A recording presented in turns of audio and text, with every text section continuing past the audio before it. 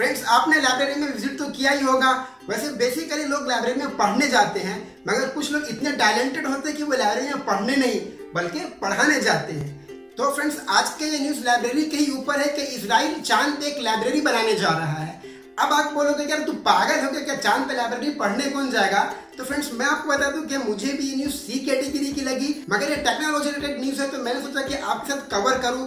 And second thing कि इस project को इजराइल लॉन्च करने जा रहा है, तो मैं आपको बता दूं कि इजराइल कोई भी ऐसे वैसे प्रोजेक्ट पे अपना पैसा इन्वेस्ट नहीं करता है। तो फ्रेंड्स, मेरा नाम है नूर आजाद और टेक्नोलॉजी माफिया में आपका स्वागत है। चलिए अब हम इस लाइब्रेरी के बारे में बात करते हैं। तो फ्रेंड्स, मैं आपको बता दूं कि इस लाइब्रेरी का नाम है लूनार लाइब्रेरी और इस लाइब्रेरी को जिसने डेवलप किया है उसका नाम है अर्थ मिशन फाउंडेशन और ऑलरेडी इस लाइब्रेरी को लॉन्च कर दिया गया है।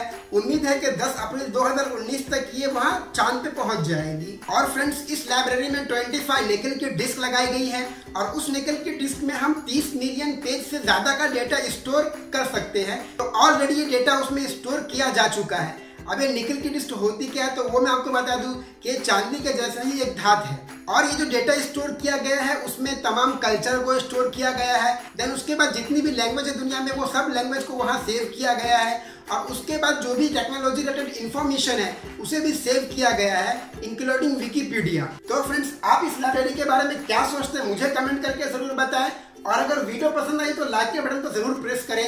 एंड अगर अभी तक आपने मेरा चैनल सब्सक्राइब नहीं किया है तो प्लीज सब्सक्राइब कर लीजिए, क्योंकि इसी तरह मैं मोबाइल, कंप्यूटर और टेक्नोलॉजी रिलेटेड वीडियोस लाता रहता हूं। And friends, thank you so much for watching this video. Have a nice day, God bless you.